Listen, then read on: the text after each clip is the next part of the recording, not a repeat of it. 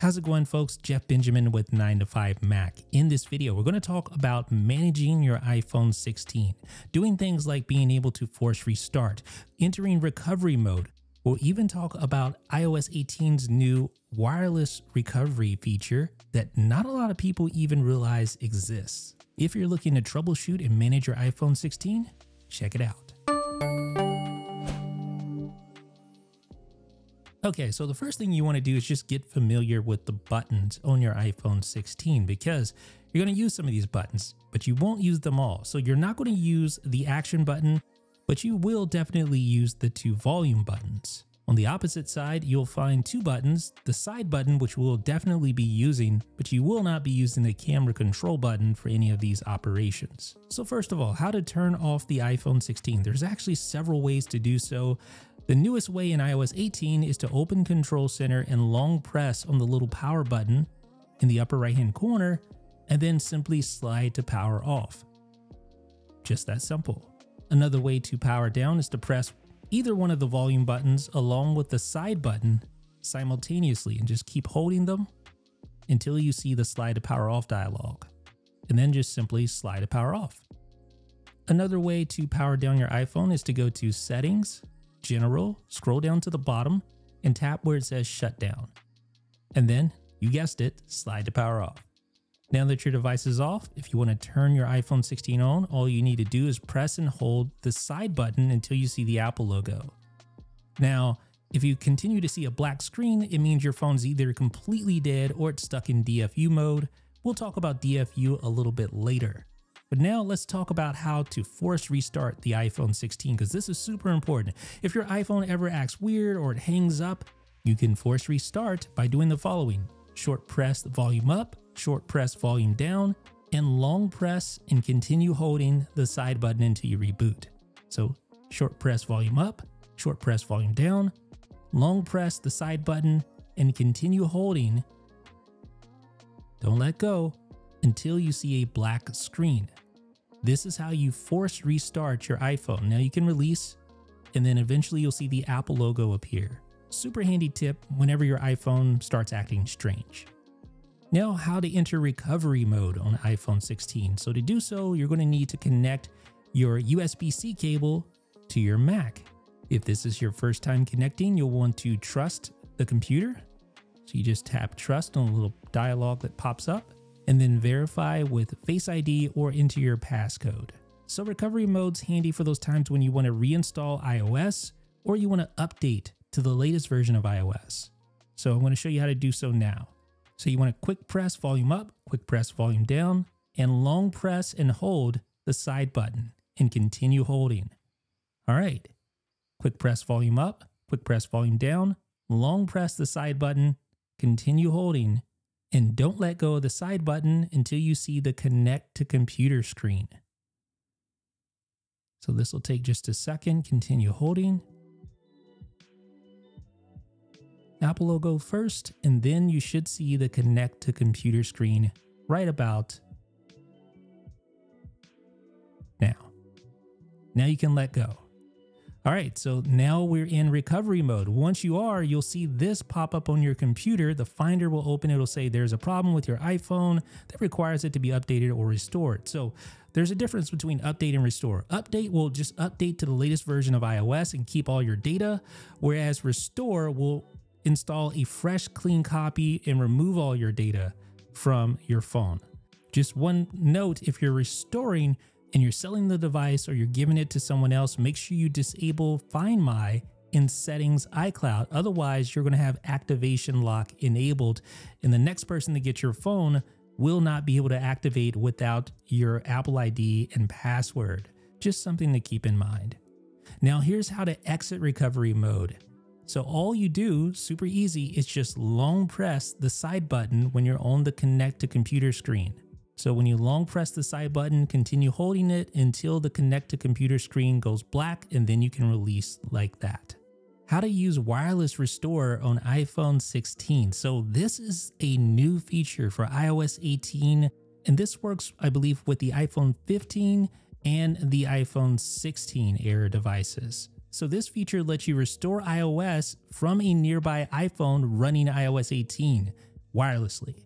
And although there isn't a lot of documentation on this feature, I believe it's going to be best used whenever you have an update in progress that perhaps has an issue, or a wireless update fails and you get stuck in a recovery mode boot loop. So all you do is move an iPhone that's running iOS 18 nearby, and you'll automatically get this little pop-up requesting to restore the nearby iPhone.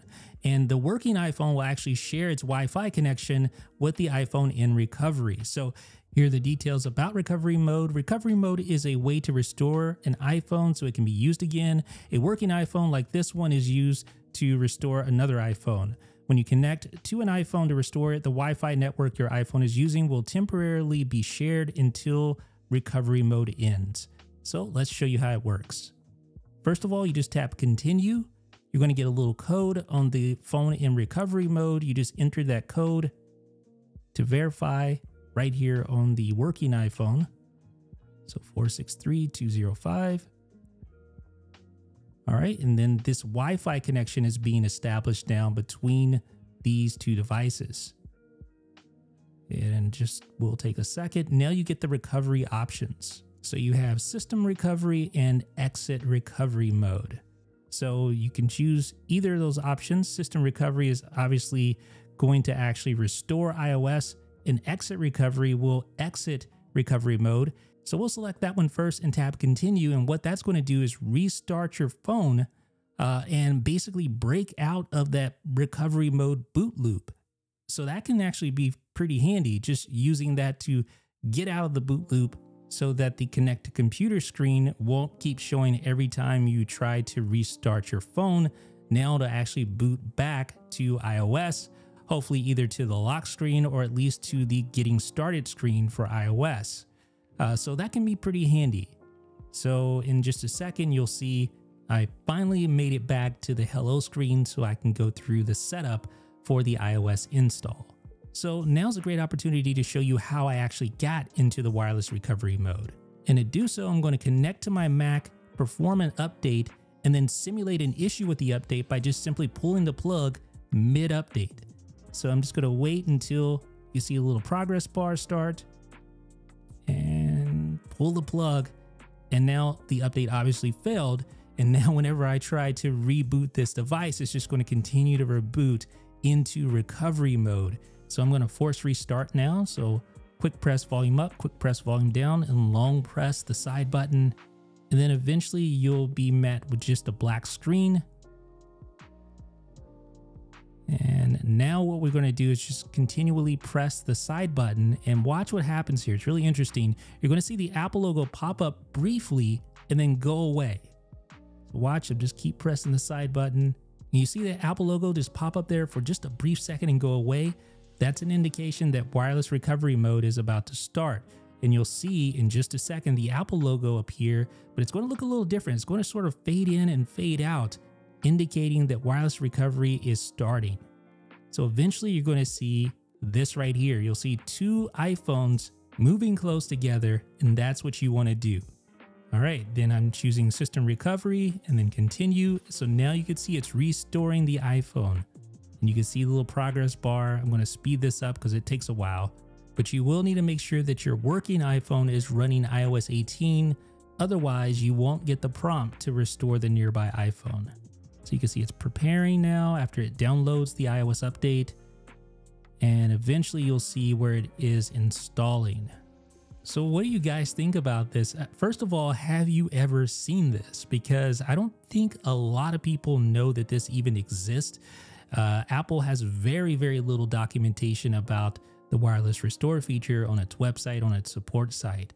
So if this is new to you, let me know down below in the comments section what you think about it.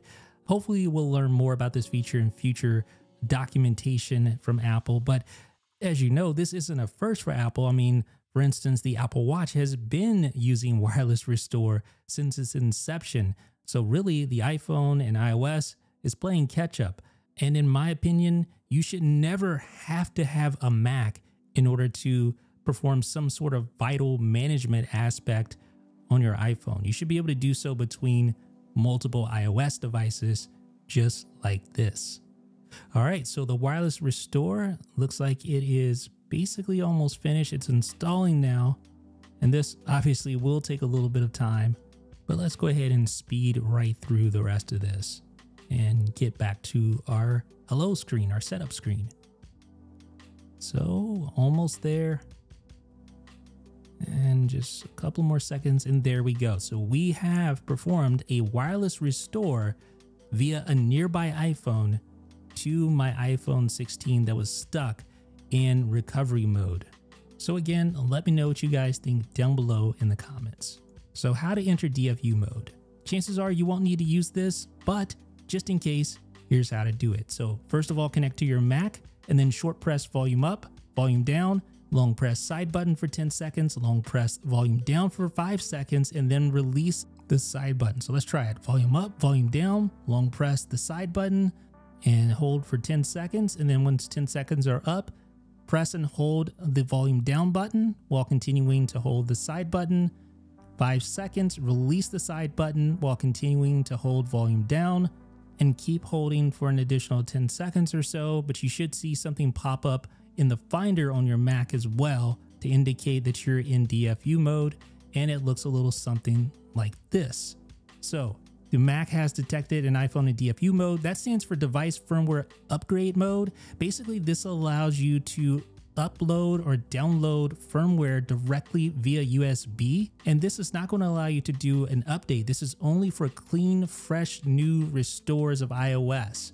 And this is something you're going to do if you're having some major issues with your phone. How to exit DFU mode. So unlike recovery mode, you can't just long press the side button. You actually have to perform essentially a forced restart. So you short press volume up, short press volume down, long press side. So short press volume up, volume down, and long press side, and continue holding the side button until you see the Apple logo. Just keep holding and you'll break out of DFU mode just like that. You can release now and you're good. All right, so now let's talk about how to temporarily disable Face ID on iPhone 16. So you would do this for security reasons, right? To prevent Face ID from being used in some unscrupulous way. As you can see there, Face ID is active for me now. But to disable, all you do is long press either volume button along with the side button until you see this screen. And now Face ID is disabled. You can just tap cancel. And now you can see your passcode is required to enable Face ID.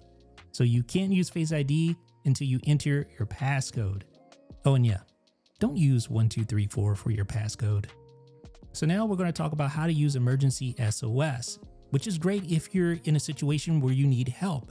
So you want to go to settings and go to Emergency SOS. This feature will contact emergency authorities in your local area along with your emergency contact. So only use it when it's truly an emergency.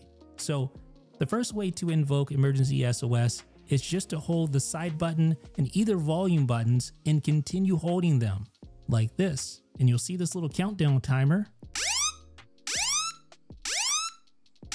Okay, so I definitely wanted to let go of that before it reached the end because I don't want to call emergency services, right?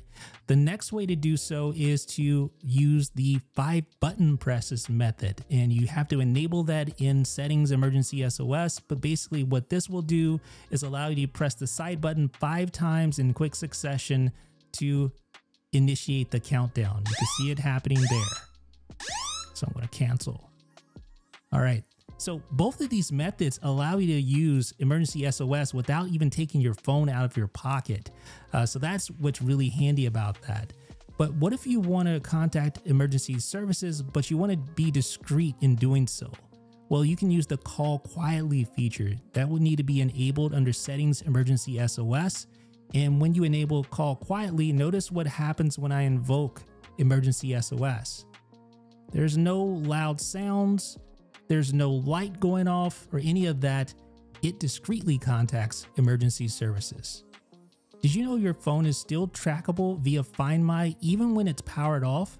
So notice when I go to power off my phone, you see iPhone findable after power off. I tap that, you see iPhone remains findable after power off, but you can temporarily turn off finding if you want your phone to not be able to be seen via the Find My network. You enter your passcode, And now for just this shutdown period, your phone will not be tracked via Find My until you reboot.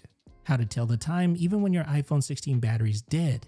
This is a new iOS 18 feature. You press the side button, and despite the battery being dead, you'll see the time in the upper left-hand corner just like that. Similarly, if you use Apple HomeKey to unlock your door, you can do so even with the dead iPhone. Notice here, Express cards and keys available. So this means even with the dead iPhone, here's my car lock. It is HomeKey compatible, and you can see my phone. It's dead, but notice what happens. I can still unlock my door. So ladies and gentlemen, this has been a lesson in how to manage your iPhone, how to force restart, how to enter recovery mode, the new wireless recovery feature, DFU mode, and much more. What do you guys think? Let me know down below in the comment section. And if you appreciated this video, leave me a thumbs up. That helps other people know it's legit. And subscribe for future videos. This is Jeff Benjamin with 9to5Mac.